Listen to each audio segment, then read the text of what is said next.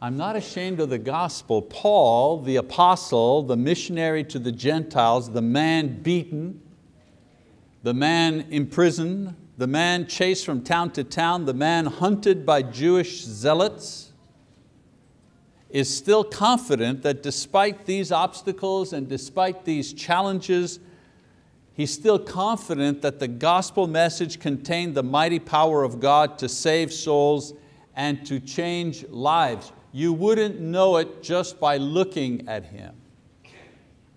You know, we often use this passage as a kind of a rallying cry when launching a mission work or introducing a program on personal evangelism. You know, the power's in the gospel. It's a wonderful, it can make a slogan.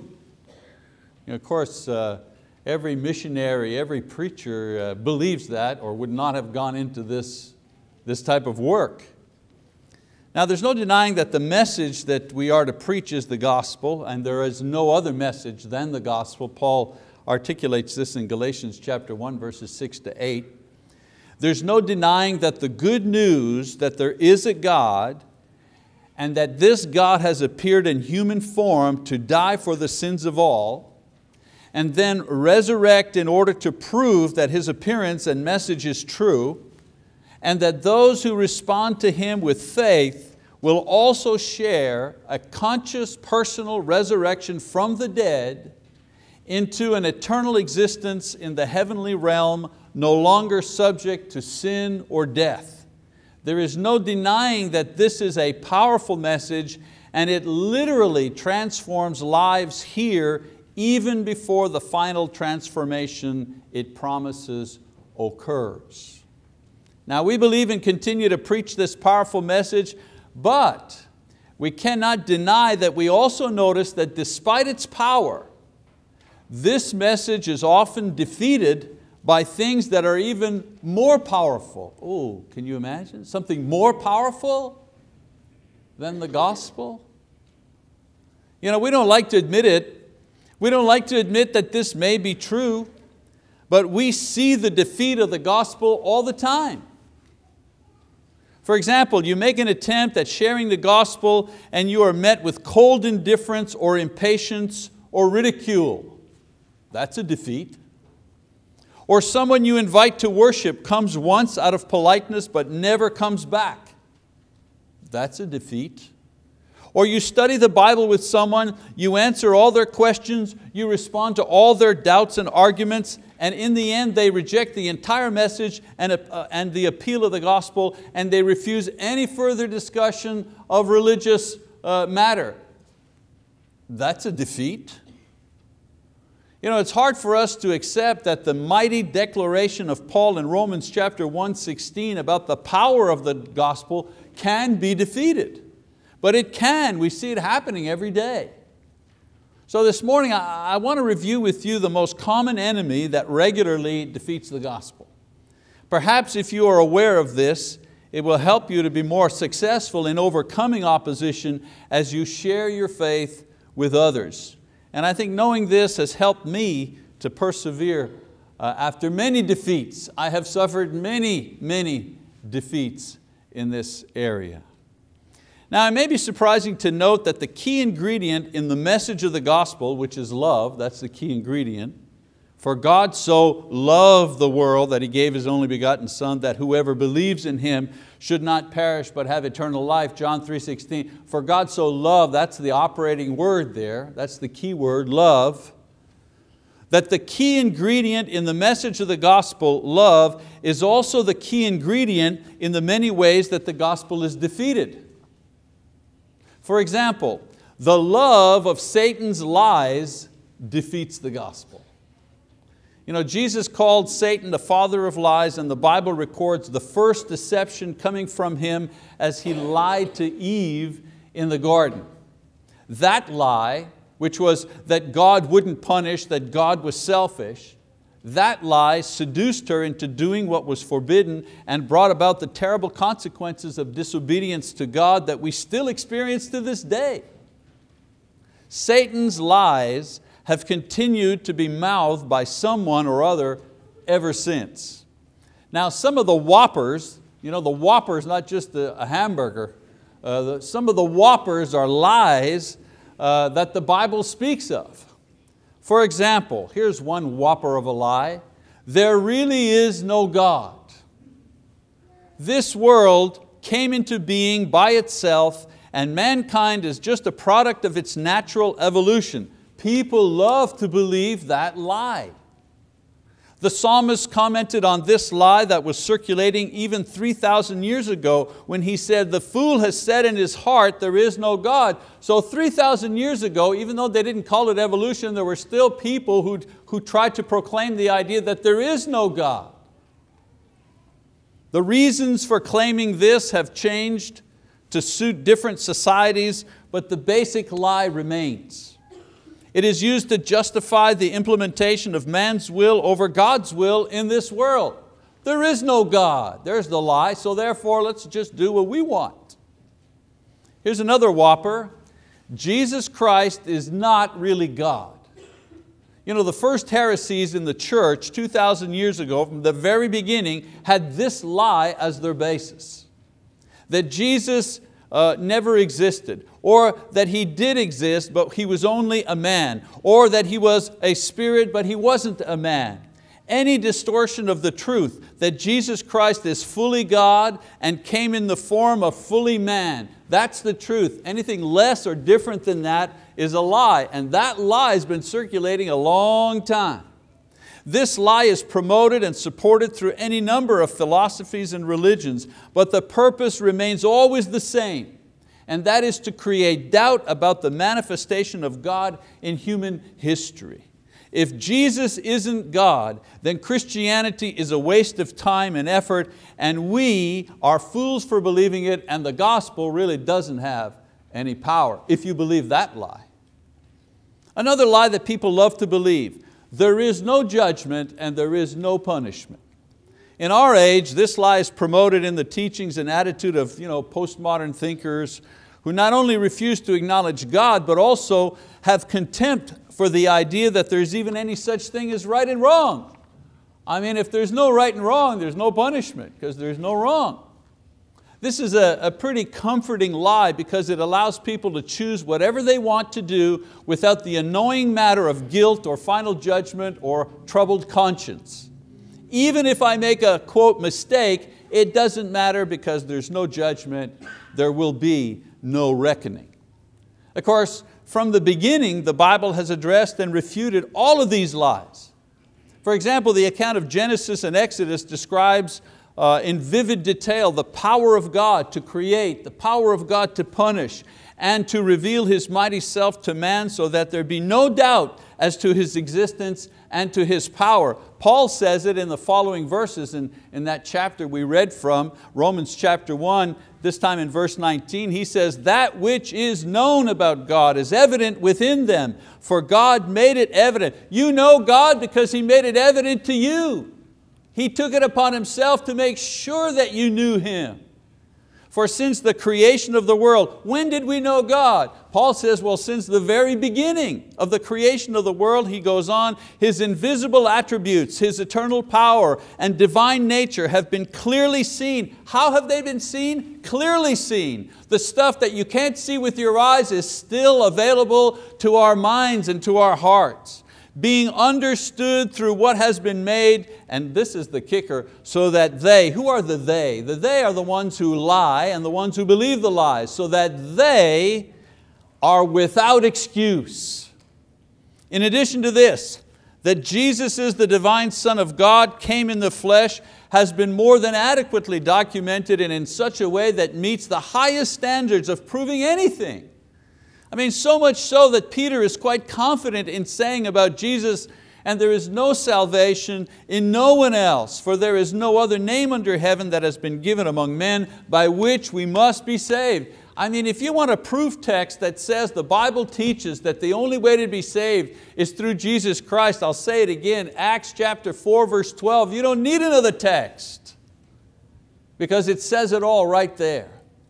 And Jesus Himself leaves no room for doubting the fact that there will be a judgment and there will be a condemnation and there will be a punishment, and the only way to escape this certain event is to trust and obey Him. In preparation for this terrible day, He sent out His apostles and He said to them, "Go into all the world and preach the gospel to all creation. He who has believed and has been baptized shall be saved, and he who has disbelieved shall be condemned." Can it be any clearer? Can we twist those words around in any way to mean that those who believe will not be saved, or those who don't believe, it doesn't matter? Can we twist that in any shape or form to make it say something else? And yet, even with the truth clearly stated, even with the truth supported by eyewitness testimony and a record that has withstood every attempt to defeat or discredit it in the last 2,000 years, some choose to defeat the truth and choose to believe the lie.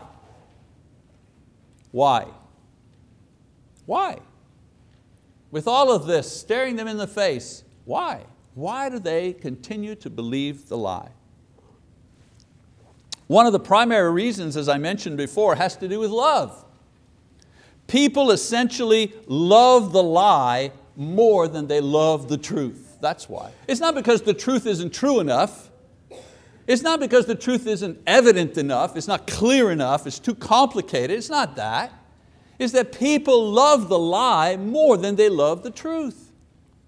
For example, they love the lie because it allows them to continue enjoying their sinfulness without interference. You know, Jesus said, "And this is the judgment, that the light," the truth, "is come into the world, and men love the darkness," that's the lie, "rather than the light." Why? He answers, "because their deeds were evil." The power that the gospel has, among other things, is the power to shine the light into the dark places of your life. That's why people don't like to hear it. You know, if you're a liar, or if you're a cheater, if you are impure sexually, if you're selfish, if you're self-centered, egotistical, stubborn, proud, lazy, violent, cowardly, wasteful, whatever darkness is in your life, the gospel will find it. The gospel will shine the light on it. The gospel will root it out.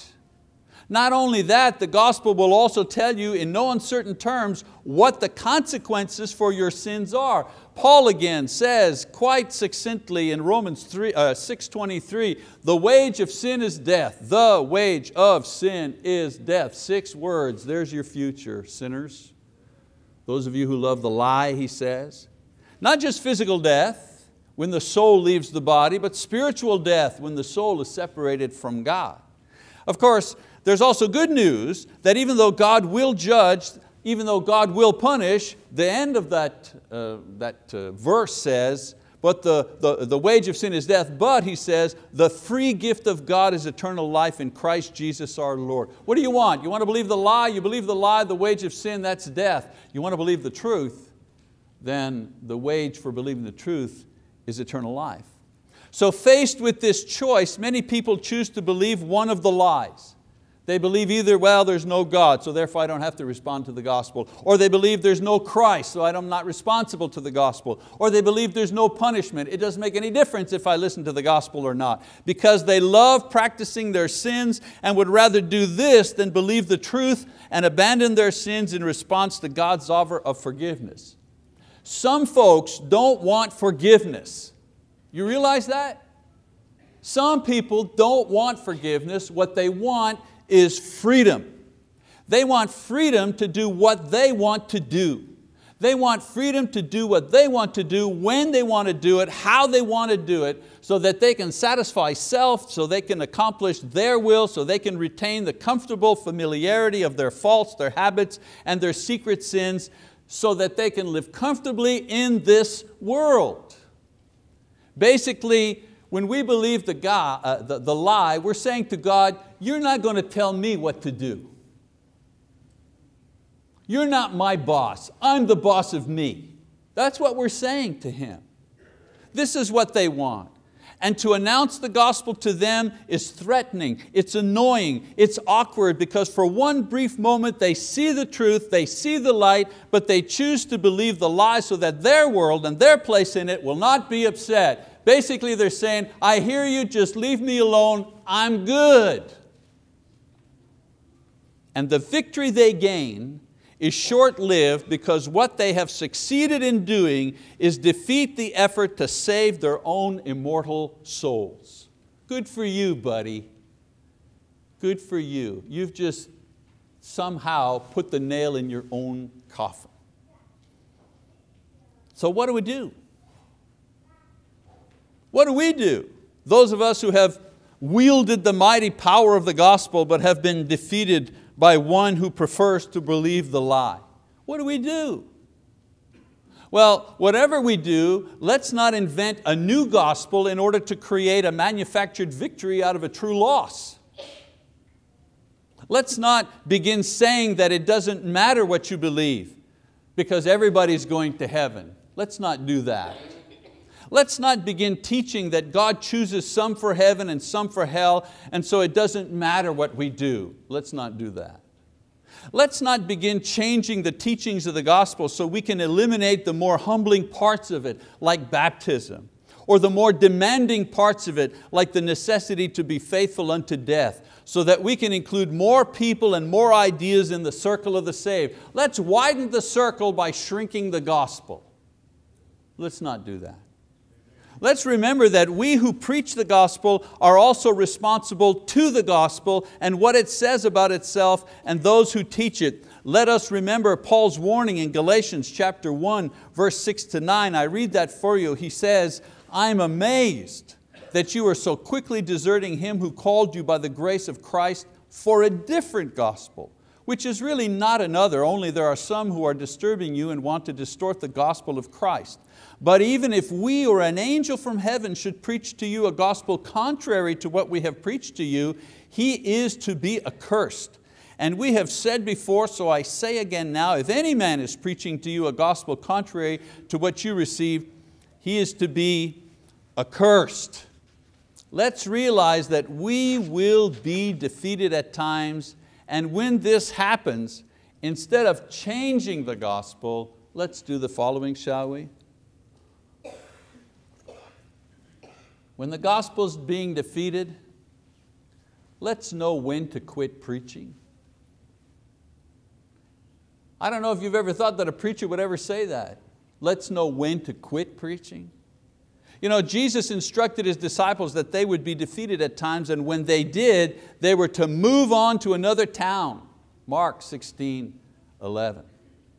Now we're not all traveling evangelists, but at some point it becomes evident that the person you're preaching to no longer wants to hear and no longer cares. Jesus tells us to accept the reality of the situation and let it go.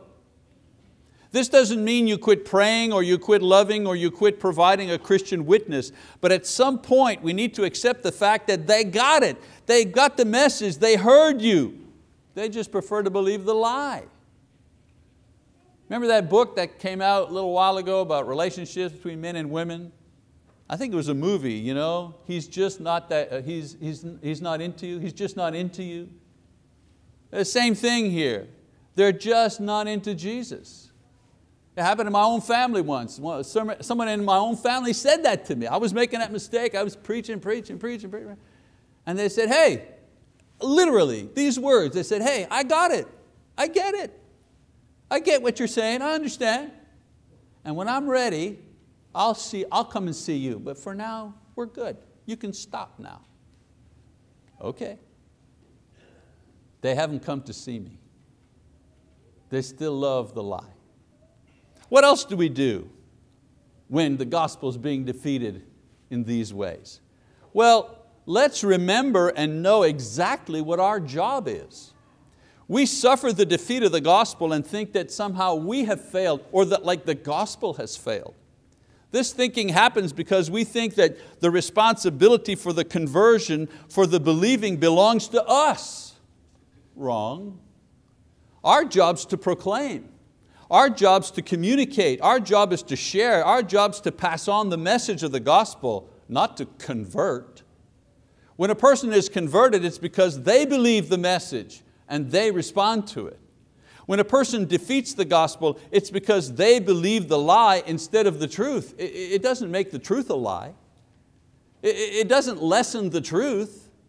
Either way, our job is to bring the message, not convince others that it's true. We're only guilty if we neglect to bring the message. Knowing this division of labor helps guard against pride when people are converted, and then it guards us against guilt and depression when they reject us. And then perhaps, finally, in the face of defeat, please know what your reward is based on. Your salvation is based on your faith, not the success or failure of someone else's faith. Your faith is what saves you, not if your brother believed or your mother believed or your dad believed. It's if you believe or not. You keep your faith alive and well by proclaiming the message to others, whether they believe or not. Jesus said that the gate is small and the way is narrow that leads to life, and few are those who find it. Matthew 7:14. Shall I read that again? It doesn't sound like we were going to be in the majority position here on earth. You know, we read that passage, but we don't believe it. We read the passage and we think, yeah, sure, but you know, there are 330 million people in the United States and all 330 million of them ought to be Christians. Why? Why do we believe that? Why be surprised when Jesus' words prove true in our efforts at sharing the message of the truth? You know, I'm certainly not the only one, but our efforts at preaching the gospel online, for example, we have a website, you all know about it, Bible Talk, and we've got tons of material. I mean, really, in comparison to other websites, we have huge amount of material there, hundreds and hundreds and hundreds of all kinds of things, preaching and teaching the Bible. And Hal and I are excited and happy when our traffic ticks up 1,000 or 2 a month. We're thinking, yeah, another 1,000, another 2, wow, this month 8,000 people went there to download stuff. We're excited. Until I found out that they have a dog channel where dogs are running around and doing things 24 hours a day, and they've got 1 million hits. Of course, it's only dogs watching, but you know what I'm saying. Somebody does some dumb thing, sets their hair on fire, 300 million people watching it. We're preaching the gospel and teaching people how to save their eternal souls. 10,000 are watching it, maybe. And that's after 7 or 8 years of lots and lots of work.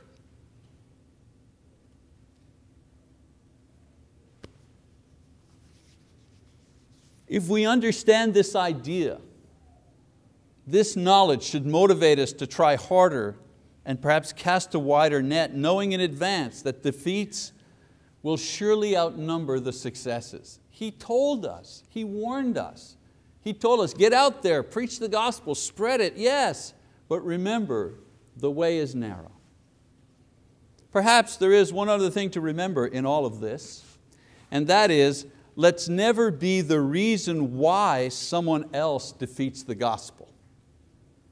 Sometimes we're the excuse that someone uses to continue believing the lie because they don't see the power of the truth working in our lives. Oh, they hear the words, they see some form of exterior religious activity, they can conclude that we have a religious point of view that we would like to share with them. But perhaps they don't see or hear or experience in us the life-changing, hungering, thirsting, radioactive faith that testifies without a single doubt that something powerful has happened to us and that same power can change their lives as well. If the only thing that non-Christians hear us talk about is to gripe about so-and-so at church, where's the power there? So let's examine ourselves this morning. All this preaching about the power or the defeat of the gospel, how is it affecting you at the moment? What lie are you believing that is stopping you from believing the truth? Is there somebody here in this audience that continues to believe that Jesus is not God? Is there anyone among us this morning that believes that God will not punish? Is there anyone that accepts as true that you don't have to obey what the Bible says in order to be saved? That it's not important to repent and baptisms, take it or let. Does anybody still believe that here? Or that you can sin and be unfaithful and that God will not care? Does anybody still believe those lies? Will you succeed in resisting the impulse of believing the truth in order to continue in the lie that dominates your life?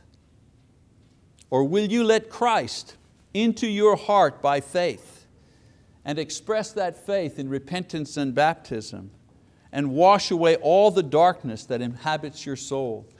Jesus tells us that the first step in the walk of truth, the first blow in tearing down the wall of lies that separate us from God, openly acknowledge our faith in Jesus Christ as the divine Son of God. From the first Pentecost Sunday when the whole truth was proclaimed until this very day, people have done this by acknowledging Christ as Lord in repentance and in baptism, a simple thing that is explained so simply and clearly in the New Testament. So I ask you the question of the moment, of course, who will you believe this day? The one who imprisons you in lies, or the one who set you free with His death on the cross? Whatever lie has you imprisoned, don't spend another minute believing it. Break free and come to Christ this morning as we stand and as we sing our song of encouragement.